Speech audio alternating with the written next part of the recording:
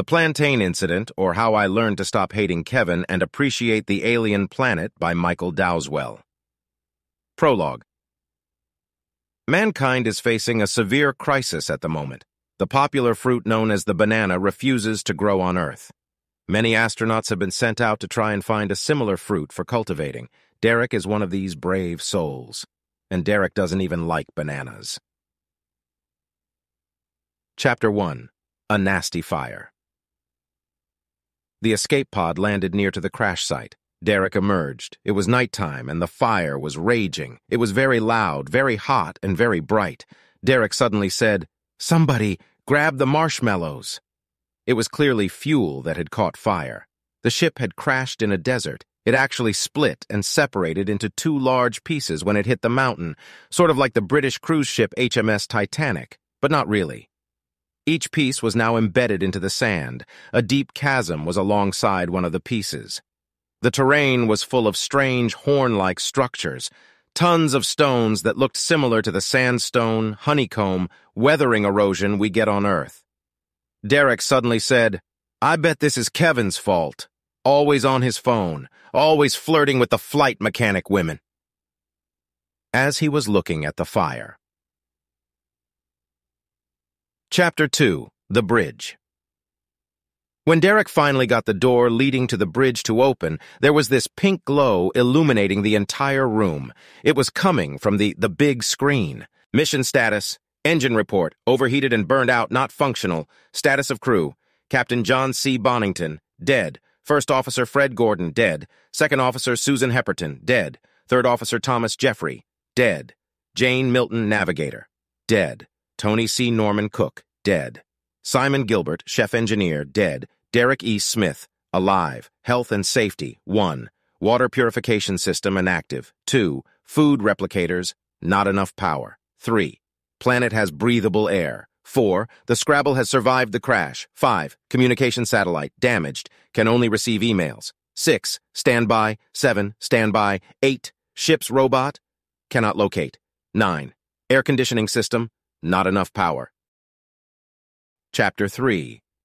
Burying the Dead. It was just one of those things. You can't have all the dead sitting around getting smelly and what have you. Because the ship was now running on life support, which it could sustain for 80 years flat, it meant that the ship's crematorium did not have enough power to function. So, Derek chose an area nearby, just outside a cave, and proceeded to bury the entire crew there. Each member had a cross with their name on it. Chapter 4. The Search for Food.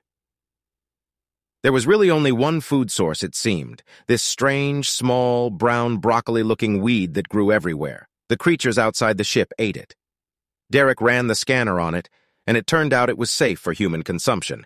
You could grind it down and turn it into a flour if need be. It did not have a very nice taste. Chapter 5. A Trip to the Communications Room. It was a bit of a mess in there. Paper scattered all over the floor, a light was flickering, and the main computer screen would work for a little while, but you had to keep bumping it with your fist every now and again. There was apparently an email Derek could access, so he did. April 8th, 3025, subject, urgent. Read now, very important. There might be a slight problem with your spacecraft, Derek. It seems I forgot to install the engine cooling system, the one that kicks in just after hyperspace travel. That could cause some disastrous consequences. I hope you get this email before it's too late. You don't seem to be answering your phone. Kevin. The message was on the screen long enough for Derek to read it. He was, of course, not terribly amused by this new information, but not at all surprised. Chapter 6. Mapping the Area. Derek visited the main cargo bay and unpacked the theodolite. He had been a land surveyor in a past job. Normally, the job would be done by the drones, but they were all destroyed in the crash. It turned out that to the north, there appeared to be what looked like a walled area with a crack in it. It looked like it had been nibbled on. It would be quite a long hike to get there, but Derek would do it one day. To the south, there were massive, haphazardly stacked cuboid structures. They could definitely be called skyscrapers, a odd hodgepodge of elongated vertical cube like skyscrapers, sometimes in clumps of 4. but sometimes on their own. One was connected to a long viaduct that curved round and eventually connected to a large rocky outcrop. To the east, there were these large herds of quadruped creatures roaming the flatlands. They seemed very peaceful and didn't even jump when Derek had to kill one for food. The food replicators you see required more power, and emergency ration packs got destroyed in the accident. They did need a name, though, so Derek called them the Zarduks. Chapter 7. Training a Zarduk for long-distance travel. It was remarkably easy for Derek to get the Zarduk to cooperate for some bizarre reason. After just 3 days of training, it could do all the things a Earth horse could do: walk, trot, canter, and gallop. Chapter 8.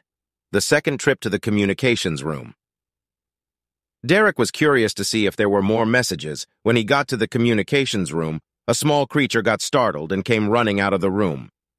There were holes all over the ship, and these things were now investigating rooms and corridors. Derek powered up the computer and found that there were indeed 2 new emails he could access, so he did. "Let's see what this is all about," said Derek. Subject: To all personnel working on the Deep Space Banana Project. I work hard and I play hard. I expect the best because I am the best. I want the sort of people who are willing to go above and beyond, people with passion and purpose. I want it to be known that Space Mechanic Kevin is not the sort of person I want out there on the front lines searching for the new banana. And while I'm here, why do all the pens keep going missing from my desk? Henry C. Archibald IV, President Space Command, Earth. And the other email. Subject: No subject. Hi, Derek. You know, I remember the first time I went to Venus. Did you know that the first person to set foot on Venus was a woman? She was called Susan Winterbottom and was from Laredo, Texas. She enjoyed collecting miniature socks from all over the world. Her favorite were a tiny pair from Russia. Can you imagine that? Derek shut down the console, left the communications room, and went to bed. Chapter 9. The Heavy-Duty Storage Box. The next day, Derek saw one of the Zarduks nudging something with its head. The creature had found one of the ship's famous plastic heavy-duty storage boxes. It was embedded into the sand and was in perfect condition. Derek opened it up, and inside this thing were about 80 packets of British custard creams and 20 canisters of coffee.